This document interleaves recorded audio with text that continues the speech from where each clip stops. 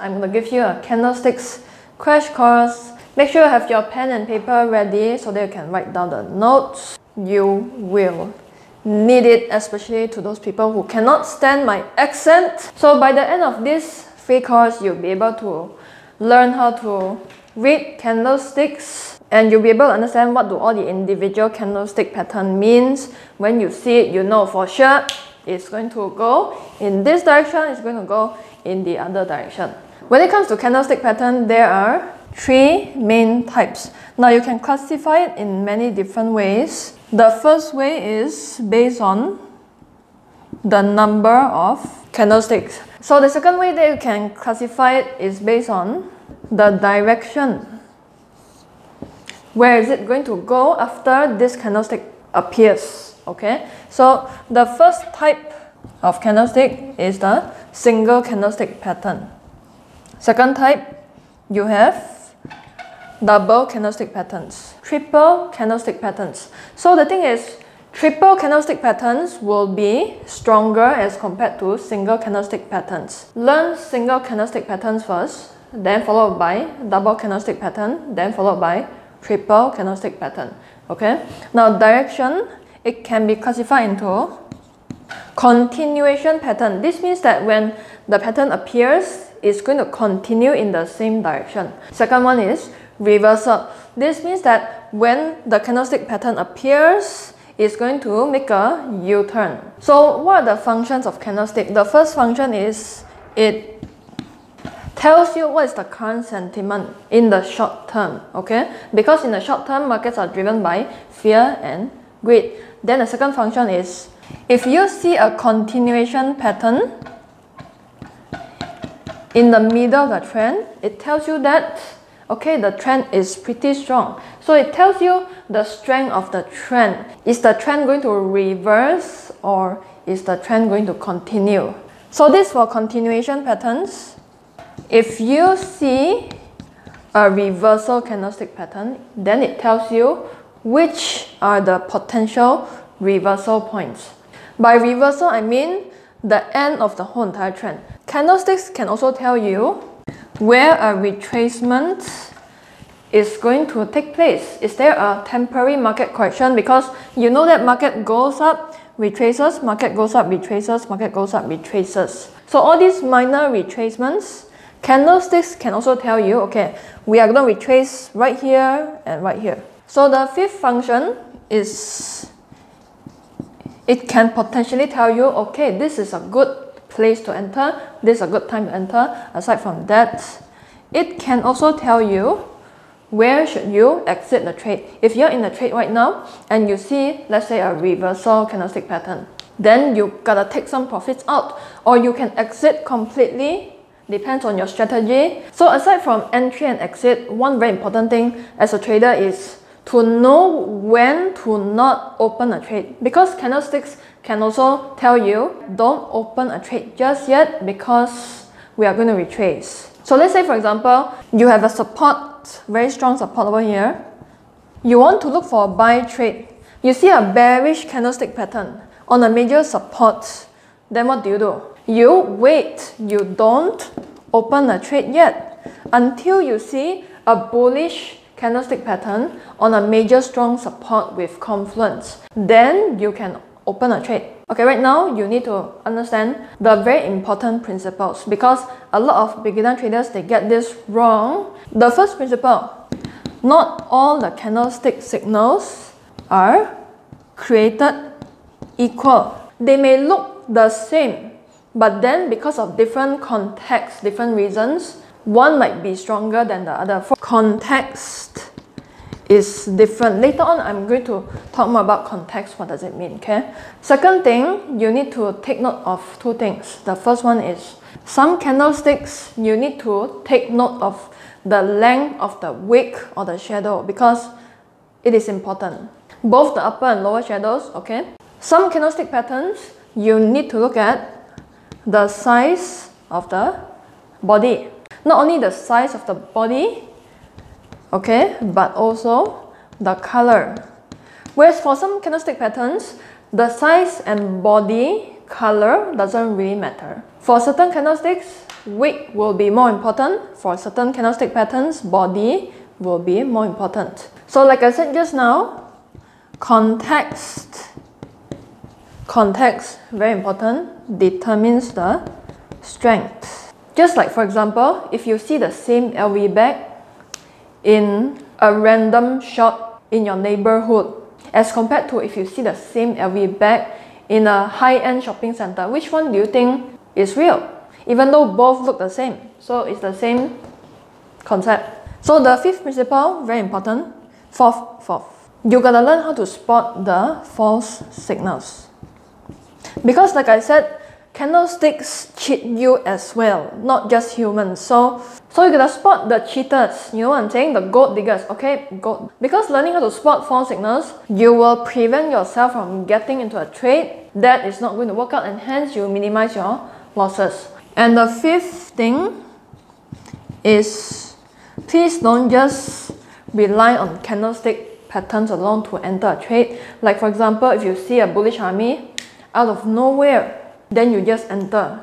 If you do that, you're going to lose a lot of money. Okay, so what does candlestick context refer to? Just now I mentioned one example already. The difference in location in which that LV bag is sold.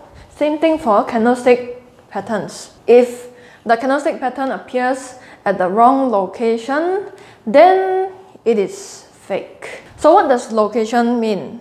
Is it located on a downtrend? Is it located on an uptrend?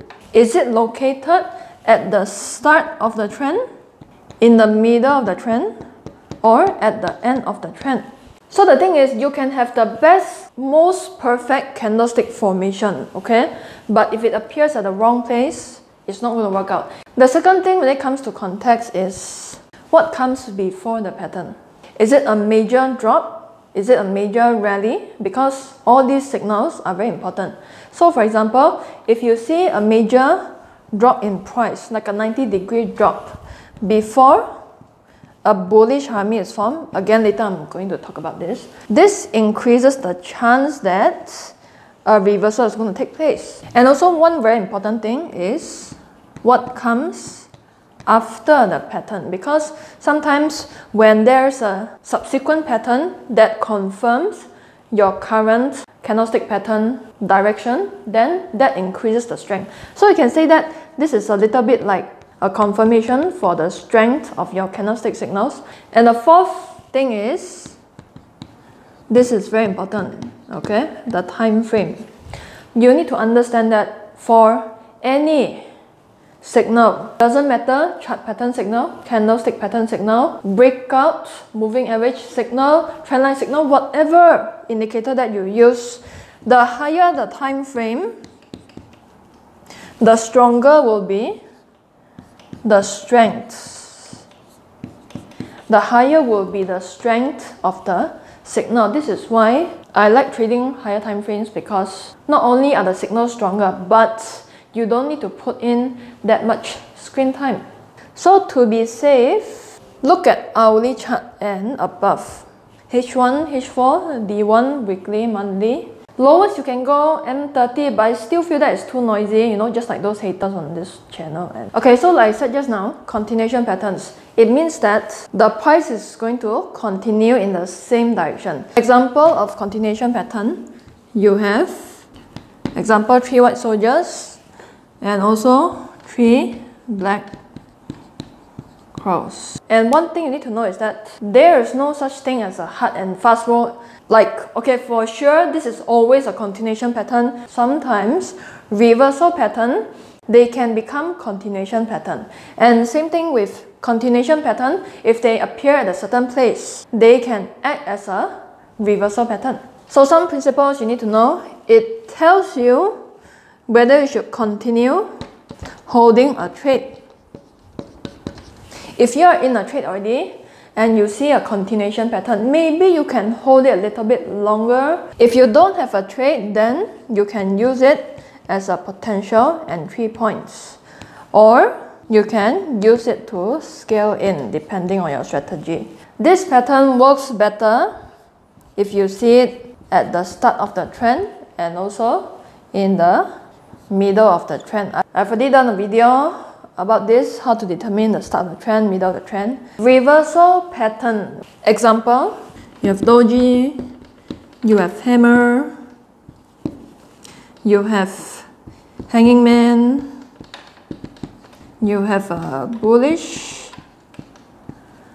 harami, and also bullish engulfing.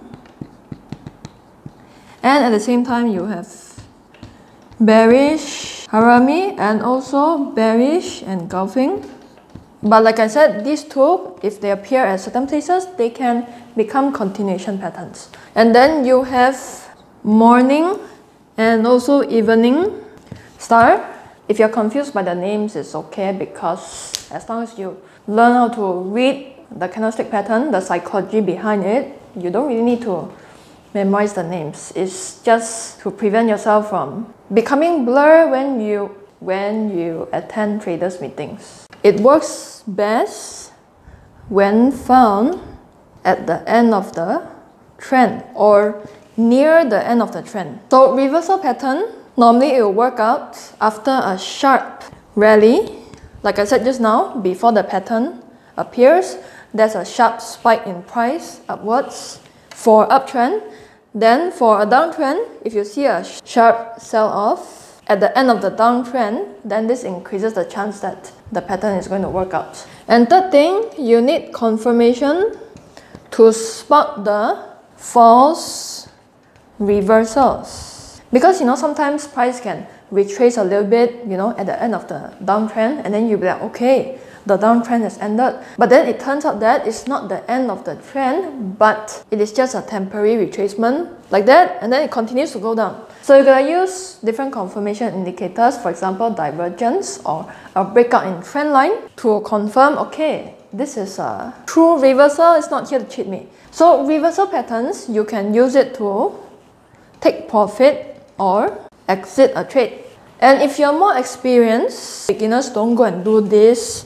You can use it to pick tops and bottoms. If you see a reversal confirmation, you can make a buy trade at the end of the downtrend. Now it's a little bit risky, that's why I say only when you're experienced, then you do this. Back to this point number 1. By trend, I mean a long-term trend. I don't mean a trend that lasted for 5 minutes. Like, that's not a trend, that's a retracement. This means that if a reversal pattern occurs at the end of a long-term trend, then the stronger is the signal. If it occurs at the end of a very short-term trend, like a 1 second trend, okay, not 1 second, 5 second trend, 5 minute trend, it's not going to work out, okay? So the first single candlestick pattern is the doji pattern. Now, price open here.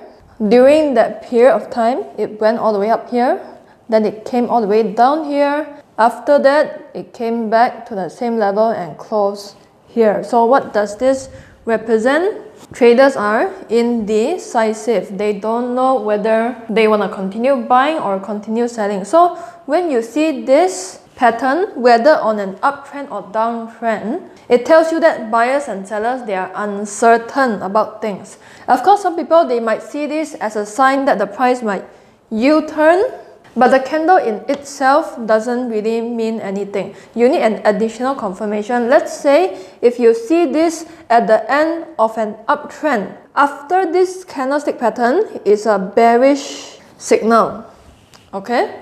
Then this is a confirmation that, alright, right now they have made a decision that they want the price to go down and the uptrend will potentially end. So there are a couple of principles you need to know when it comes to doji. The first is that it is useful when you see it in a trending market, and it is more effective on an uptrend as compared to a downtrend. If you see this in a ranging or very volatile random markets, just like you cannot see a clear direction, it doesn't mean anything. It's just a false signal. Remember what I said, context is very important. One of the context is, does this appear in a trending market, ranging market, or random volatile market?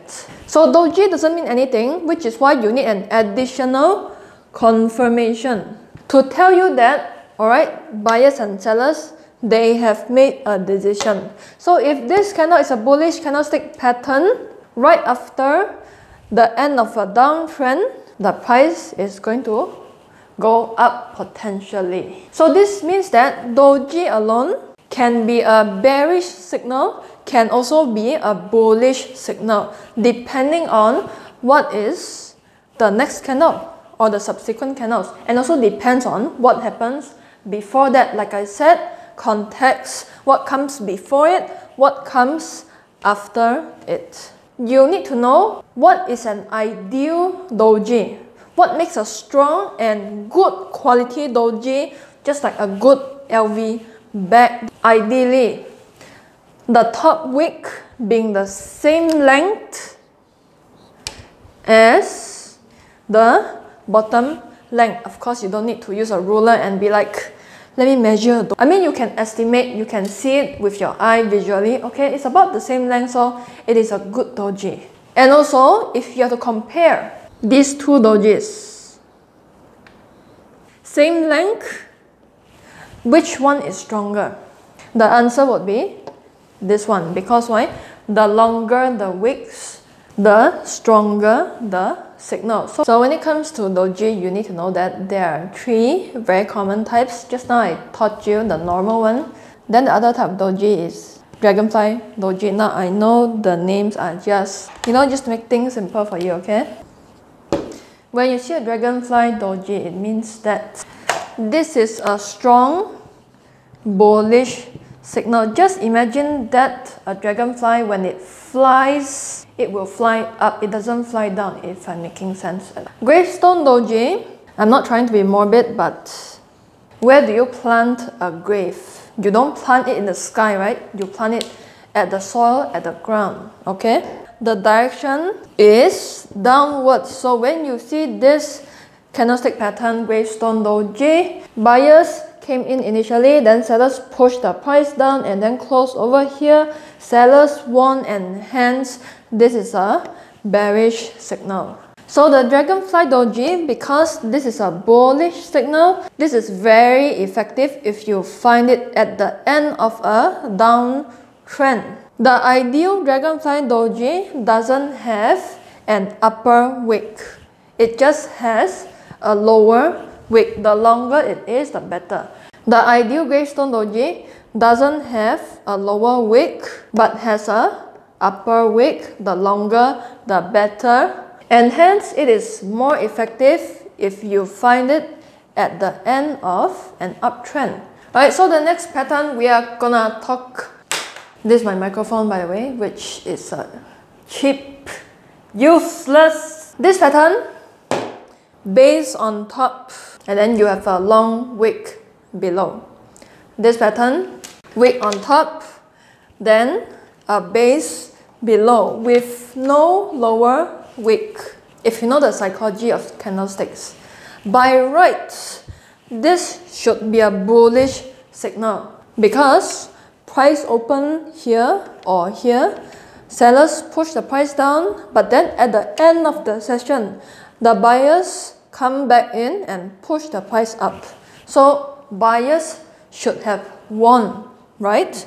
This by right should be a bearish signal, but in real fact, when you see these two patterns, they can be either bullish or bearish. So the bullish pattern for this is called hammer pattern. Then for this pattern, the bearish signal is called hanging man. Okay? For this pattern, the bullish signal, it is called inverted hammer, upside down. Okay? Then for the bearish candlestick, it is called shooting star. So what's common about these two is that it is effective if you see it at the end of a downtrend. When you see these two patterns, it is effective if you see it at the end of an uptrend.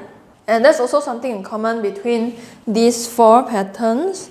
The color is irrelevant, just like me on this channel. It's irrelevant. Doesn't matter if it's green, red, pink, purple, black. But since this is a stronger bullish signal, If it is green color, then there is a slight little bit more advantage. But at the end of the day, even if you see a red color body, it can still reverse the whole entire trend. And because this is more of a bearish candlestick signal, it has a slight advantage if it is red color. So now some people will ask, Karen, how come a hanging man looks like this, but it is a bearish signal? Because based on this, it doesn't make sense. Now the psychology behind this is, when the price opened up here, sellers came in and pushed the price down, right? So the fact that sellers are here to begin with, they appeared, they existed to begin with, they pushed the price down, kinda tells you that, okay, maybe sellers are starting to come in. Even though at the end of the session, yes, buyers won. But during the session, sellers did come in and push the price down. Same principle for this one. During the session, buyers did come in for a while to push the price up. The fact that they existed tells you that you cannot completely ignore buyers. This is why this pattern, even though it looks like a bearish candlestick signal, it still has a little bit of bullish implications, and hence people call it the inverted hammer. If you don't want to memorize the names, it's okay, because I know it's confusing. To put it simply, if you see this at the end of an uptrend, it is a signal that tells you that price is going to go down. If you see this at the end of a downtrend, it is a signal that tells you that price potentially is going to go up. In other words, it's just going to U-turn. Same thing for this. If you see this at the end of a downtrend, price might potentially U-turn depending on the context. If you see this at the end of an uptrend, it tells you that price potentially is going to go down. If you are somebody who like to trade on a retracement, you want to wait for price to come down and then you enter at a better price before the price goes up, this can also help you make good entry points. Of course, you need more confirmation, like I said just now. So the next candlestick pattern is called a spinning top. So you have a upper wick, a small body in the middle. Again, doesn't matter what color it is. And you can say that this is quite similar to a doji because it is a reversal signal. It is effective in a trending market. If you see this in a ranging market, it wouldn't be that effective. And it is effective if found at the end of the trend. Okay, so if you compare two spinning tops, one that you see in the middle of the trend as compared to one that you see at the end of the trend, which one do you think is going to cause a reversal? The answer is the one at the end of the trend. So depending on the context, this can be both. It can be either a bullish signal, it can be a bearish signal. The longer the wick, the better it is, and ideally you want upper wick the same length as the lower wick. So that's the single candlestick pattern. It's all done. Of course, there are a lot more single candlestick patterns. If I cover all the single candlestick patterns, we are going to talk until tomorrow because I talk so much until the sky becomes black. So now we are going to talk about double candlestick patterns. There are two main types, harami and engulfing patterns. Also bullish and bearish. So you have bullish harami, bearish harami, bullish engulfing, bearish engulfing. And these four things, they have one thing in common. One thing in common is that color is important. The wick length is less important. You see the difference?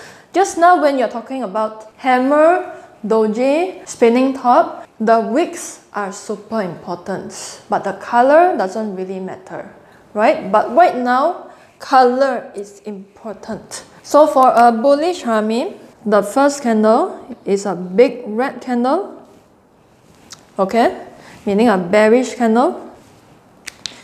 Then the second candle is a small green candle.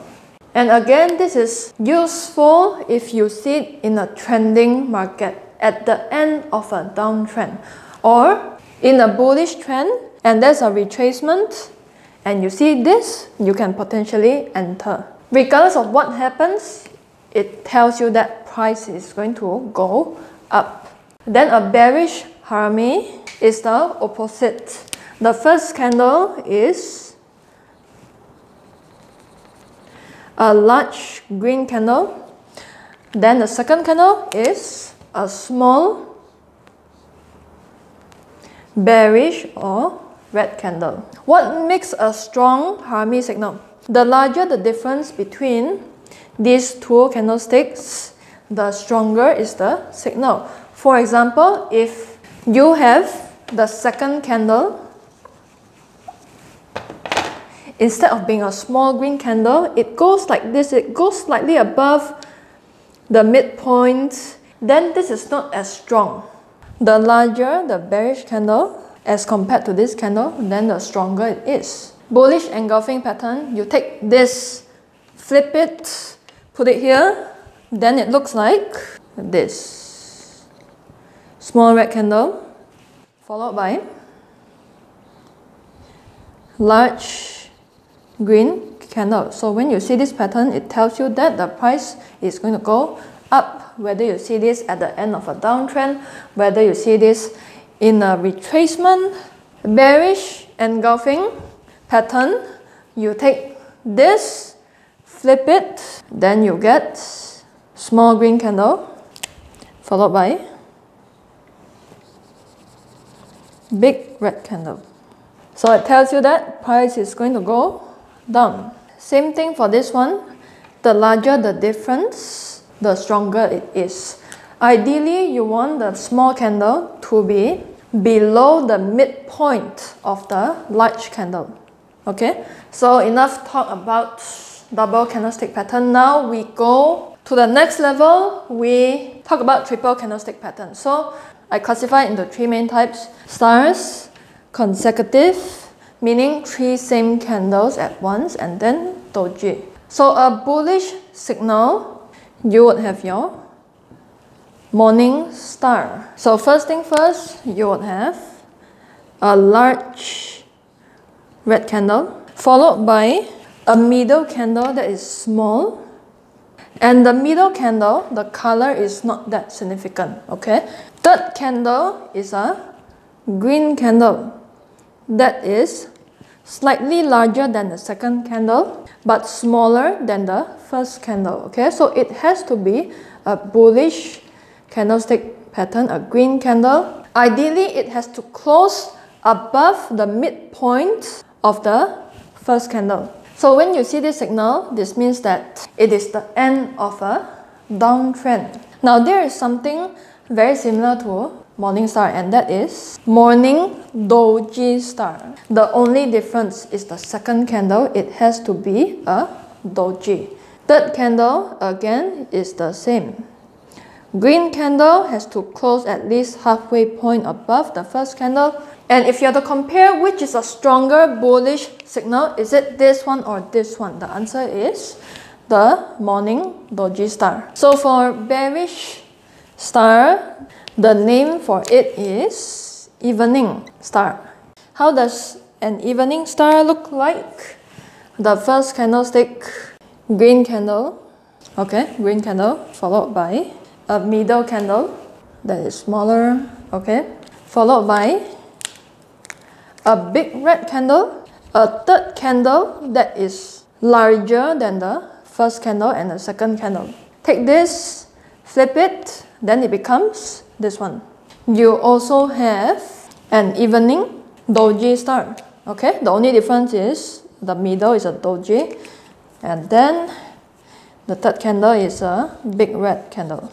So again, which one is stronger, the evening doji star or the normal evening star? You already know the answer, okay? So just imagine that when the sun comes out in the morning, it doesn't go down, it goes up. So bullish signal. During the evening, the sun has to set. When the sun sets, it goes down and hence bearish. So the next pattern I want to share with you is 3 white soldiers. If you don't want to remember the name, it's okay, because to put it simply, it's just 3 consecutive bullish candles, and the bearish signal would be called 3 black crows. Consecutive red candles. Now, some people would say this is a continuation pattern, but it can be a reversal pattern. For example, if you see this being formed at the end of a downtrend, it can potentially signal to you that, okay, the downtrend is going to end because the bulls are strong. If all the factors are constant, compare these two, which is stronger, which is a higher probability signal, 3 white soldiers. So the ideal pattern for 3 white soldiers is if there is no upper shadow. Okay? It is okay to have lower shadows like this. Then for 3 black crows, the ideal pattern is if it doesn't have lower wicks. It is okay to have upper wicks. But with that said, even if it has lower wicks, because of the fact that there are 3 bearish candlesticks consecutively, it can still be a bearish signal. All these patterns have one thing in common, is that it works best if you see it at the end of a downtrend. All these patterns have one thing in common. It works best if you see it at the end of a bullish trend. And there's one more pattern I want to share with you, is tri-star pattern. Now this pattern, it depends on the context. It can be a bullish signal, it can be a bearish signal. If you see this at the end of a bullish trend, then it is a bearish signal. If you see this at the end of a bearish trend, then it is a bullish signal. So this pattern is not very common, but if you see it, it means major indecision. Okay guys, I hope that this crash course gives you a quick idea, gives you a quick recap on how to use candlesticks. Of course, you need a lot more things like confirmation indicators, and my voice is officially gone right now. So if you want to learn more about confirmation indicators, I've done a video in the past. You can check it out over here. So with that, I'll talk to you in the next video. Bye.